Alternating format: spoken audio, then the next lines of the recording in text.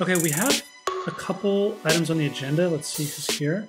So is Elif on the line? Hello. Yo, what's good? So the homework from last week for Elif was to look at different types of metadata that she could use in her NFT offering. It was kind of like an experimental thought process that we had at the last session. And I was just compiling my thoughts around how we can start this primitive space for metaverse, thinking that metaverse is going to be a near but also external reflection of our social ecosystem that even causes us to start to encapsulate individuality. So the project idea is that I would like to produce this primitive metaverse concept. This map will be treated as an extension layer of social conduct. I want to hear more details about how the map works. A map is an existing Web2 technology. Like Google Maps is, for example, built the metaverse on top of it. You're thinking like a visual type map from the physical world. Exactly. I'm more like a visual person. Mm-hmm.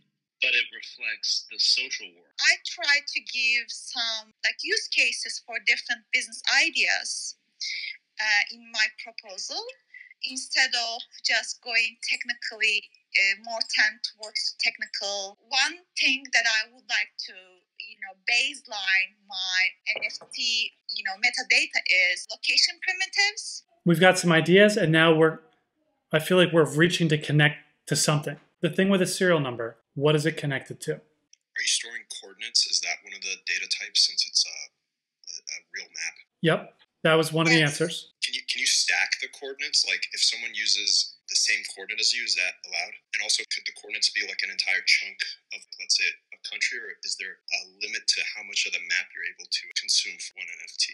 Right. Also, why are we assuming a 2D plane? Right. We can have infinite dimensions. I don't think we should go about infinite dimensions.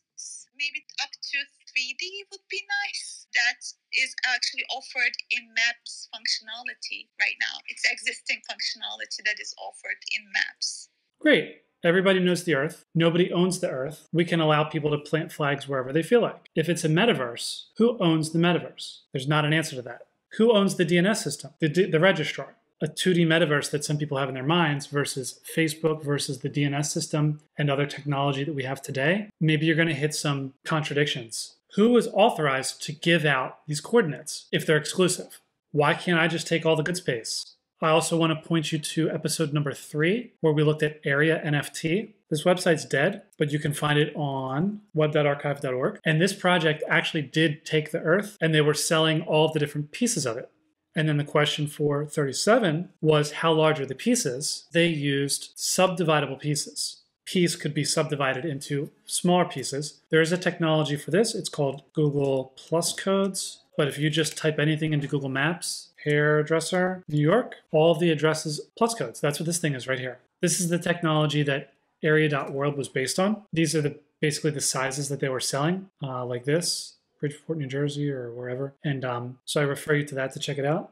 This is definitely something other people have been thinking about. How do we sell the Earth? For Metaverse, maybe it's a new Earth. Maybe it's like Minecraft. Minecraft is not one-to-one map to Earth. There is no canonical Iceland in Minecraft.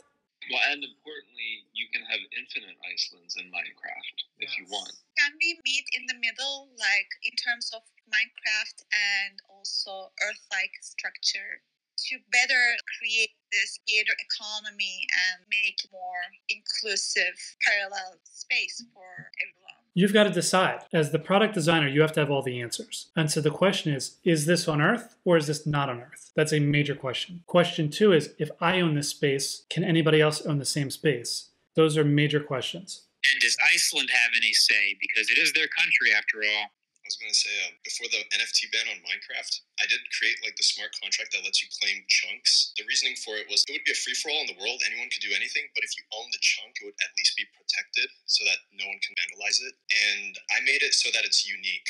And I also made a chunk limit for it. You can't just claim the entire world. You have a limit to what chunk you can claim. And if you wanted larger spaces, of course, you could just buy more chunks. That's completely up to you. But no other person can then claim that same chunk afterward. So they're exclusive ownership. They're exclusive, exactly, yeah. And that was just to prevent things like vandalism. Why don't we try to modify the land with future forecasts, with existing land with a future forecast. For example, let's say that we are going to build new skyscraper or whatever we want to build. Why don't we just make this space more like a topology, use as a topology and modify that in a more futuristic way, create that at the maybe auctions? I don't see a clear answer here that ties into the product. I've seen free-for-alls where land has been given out, and in every case, the project has failed because there weren't enough people that were interested in just claiming land, even if the land included major cities. So it's really got to be secondary to a bigger thing. Why does there have to be ownership of land? Yep. So that's this question too. Is it exclusive? Doesn't have to be exclusive. If you look at Instagram as a land grab, you're like, what? Or Foursquare, where you're always looking at the map, but Instagram, you're looking at the pictures. Well, the data structure is the same. When you post on Instagram, there's a location. There is a map view somewhere of Instagram. They're not exclusive. Nobody even thinks of it as exclusive. Could this be problematic if you wanted to render this 3D space and then there's like a cluster of stuff in one spot? Then it would be like really hard to see stuff if it's like all clustered together and like morphed.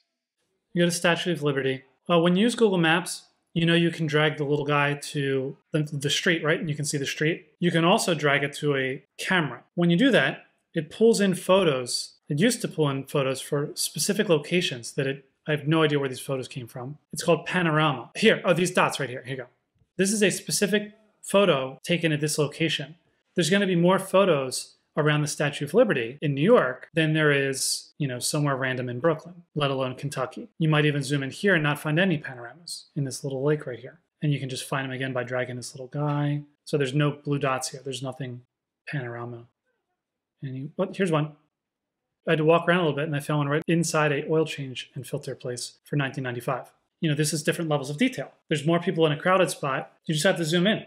Now, the thing about Google Maps and the way this works is you can just keep zooming in. You don't zoom in on Minecraft. There's a specific size of things in Minecraft. The reason why it works in Google's Maps is because these are points. So all of these panoramas and things are a specific point, and you can just keep zooming in. It's like Craigslist too. So I'm going to look for camera. And the way it works is when you have a lot of detail in Philadelphia, you just get this big circle called 304. But when you zoom in, it splits out. So now in Center City, and it's going to zoom in to kind of break out those 110. Now I'm in South Philly. Now I'm in kind of like South Broad. And you zoom in until you can actually see stuff that you want to see. And this one happens to be 22 different things in one location. So it wouldn't let me zoom in anymore.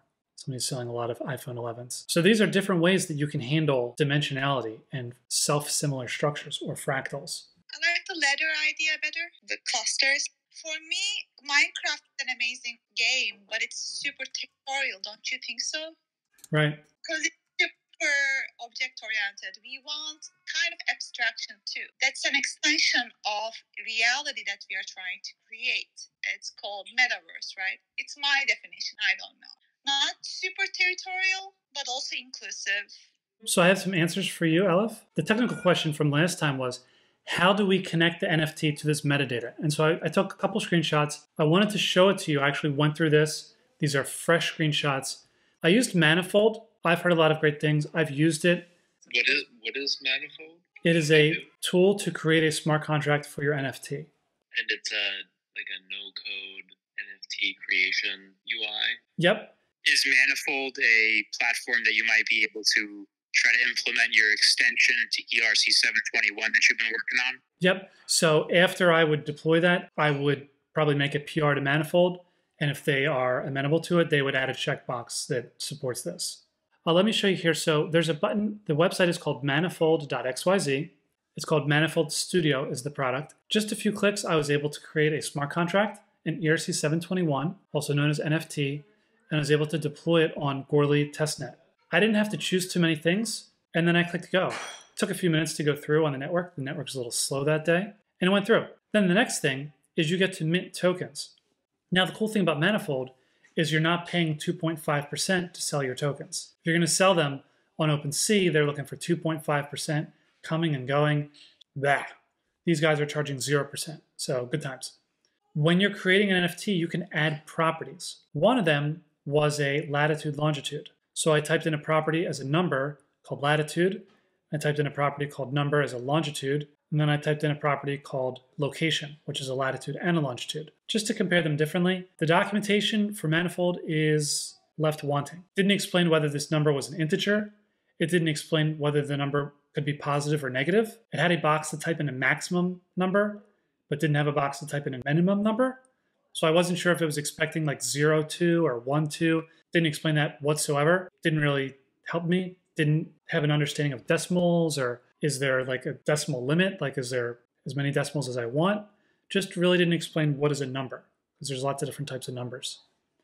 And then for the latitude longitude, I just use this format. Just type stuff into this box and then see how it feels. See how it feels, like how this could go wrong, or do you have enough? Do you want a z coordinate? Do you not want a z coordinate? Z being up or down. Yeah, that's something that I can practice on. Thank you. Cool. Thank you.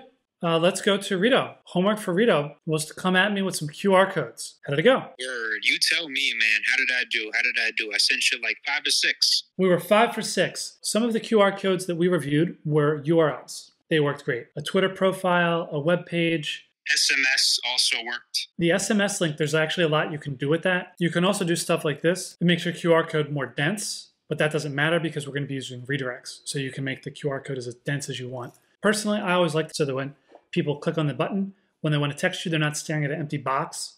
I do this too. So I have 4.net, and then I have a button. It's like, hit me up. And you click it, subject, hello. Body is like, yo, I was at your 4.net website, and I wanted to get in touch with you about. And then I kind of like prime them into, you do want to be aware of these features that these URIs allow. Rito also sent me a URL for an ENS that didn't work. Didn't work. So the first step is to do a payment link to a direct Ethereum address. I'd recommend trying Coinbase Wallet, whichever ones are the most popular. I forget what the order is now. So you got to check different devices when you're using anything other than a URL, because URL just opens a browser. There's nothing fancy. But these other things are fancy. Also, Rito was talking about WeChat. WeChat is beyond complicated. It's literally a different internet. So I recommend we don't look at WeChat right now. And the cool thing is we can add it later because we're doing redirects. Say we're using the MetaMask app, right? You want to send me some crypto. You type in ritorhymes.eth.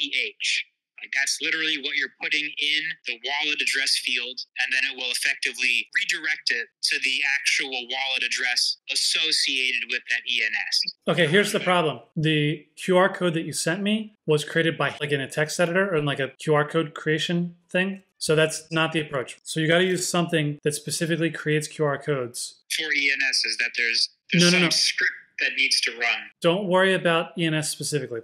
So this one, if I click account details, I get a QR code. The question is, what is this QR code? We can actually analyze this. Okay.